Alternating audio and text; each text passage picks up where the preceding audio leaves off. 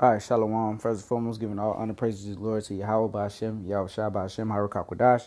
Double honors to the elders and apostles, a great millstone, and peace, love, salutations, and blessings to the elect. All right, it's the brother Yashiyah, man, coming with a quick lesson about Esau back at it again, man, with his tricks, trying to push this RFID microchip on the masses.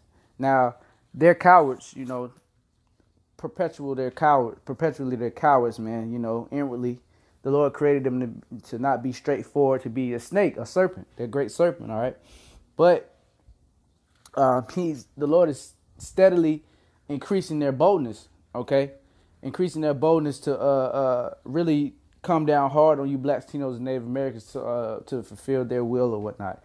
But I saw this a while ago when I was at slavery.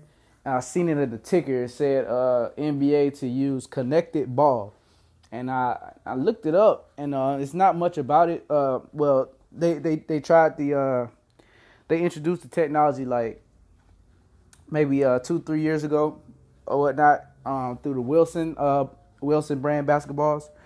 But as you can see, this article is dated June 20th, 2019. So they're gonna try to implement it using summer league. And then, hey, ain't no telling, man. Pretty soon it could be in all basketballs worldwide. Let's see.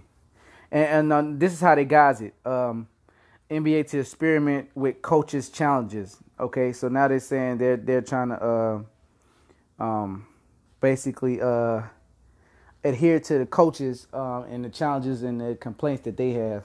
But it's all to bring out their wicked plan of putting this RFID chip in everything and everyone. But here it is, right? You got to read down in the article. This is NBA.com, but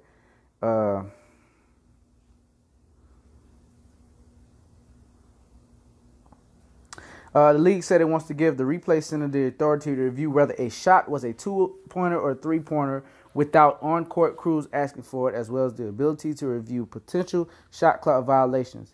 A courtside administrator would be added to the crew at the scorer's table to communicate with the replay center and then be the liaison to announce any immediate scoring changes. For Summer League only, there will be a transition take foul, one free throw, and retention of the ball when a defender commits a take foul against any offensive player during a transition scoring opportunity but does not meet the criteria for a clear path foul.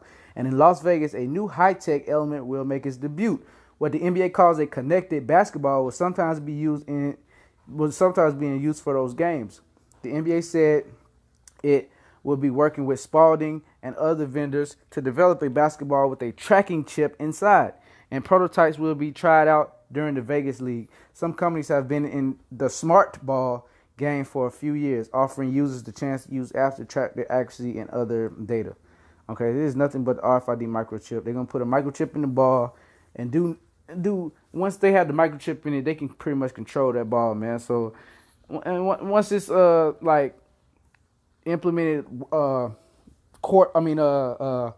NBA league wide, man, you're gonna be seeing all type of crazy shit, man. Balls.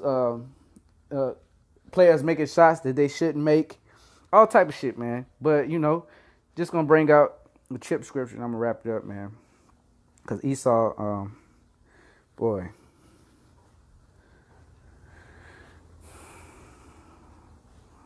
actually, let me start. I'm gonna get Micah 2:1 first. Woe to them that devise iniquity and work evil upon their beds, and when the morning is light, they practice it, and because it is in the power of their hand. So this RFID microchip technology has been around for years, but they're slowly putting it in different things to get people used to it, to subconsciously get people to be more comfortable with taking it. It's already in your handheld devices. It's already in your watches. It's already in your goddamn. It's in everywhere. Okay, and the next step is for it to be inside you. Okay, and they're gonna implement that soon, man. And here's the scripture on that. Revelation 11, and I mean, it's like it. Let me go back. Revelation 13.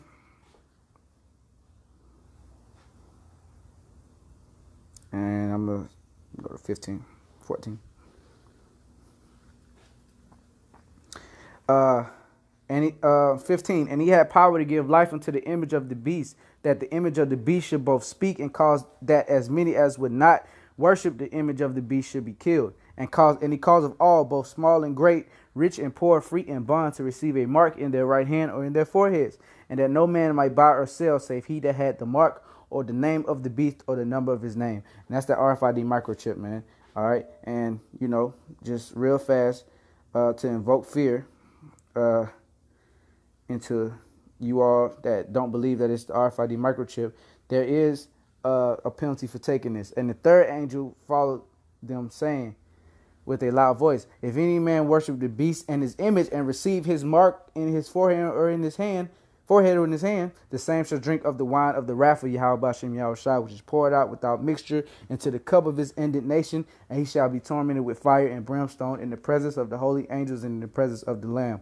And the smoke of their torment ascendeth up forever and ever, and they have no rest day nor night, who worship the beast and his image, and whosoever receiveth the mark of his name. All right, here's the patience of the saints. Here are they that keep the commandments of Yahweh and the faith of Yahushua. All right, so, hey, we have the faith of Yahushua, and we keep the commandment. This commandment not to take this RFID microchip, man. Okay, that's basically kneeling yourself to the image of Baal, the beast, Satan, whatever you want to call it. Now, I'm gonna wrap it up with this, because there's gonna be an hour of temptation that's coming over the whole earth, man. All right. And it talks about the patience. I just read in Revelation 14 and 9 through 10 and 11. It says the patience. All right. Behold, I will make them of the synagogue of Satan, which say they are Jews and are not, but they do lie. Behold, I will make them to come and worship before thy feet, and to know that I have loved thee. Because thou hast kept the word of my patience, I will also keep thee from the hour of temptation, which shall come upon the world, all of the world, to try them that dwell upon the earth. So there's coming a time where everybody's going to be presented with the opportunity, well, not the opportunity, the inopportunity to take this chip. But don't take this chip if you're a Black, Latino, Native American, because it's said not to take this chip. We have one power, which is Yahweh Bashem Yahushua. And to take this chip, you're basically giving reverence and you're bowing down to Esau, the white man, and Satan. All right. I want to give all honor, praises, and glory to Yahweh Bashem Yahushua. Double honors to the elders and apostles at Great Millstone. Peace, love, salutations, and blessings to the elect.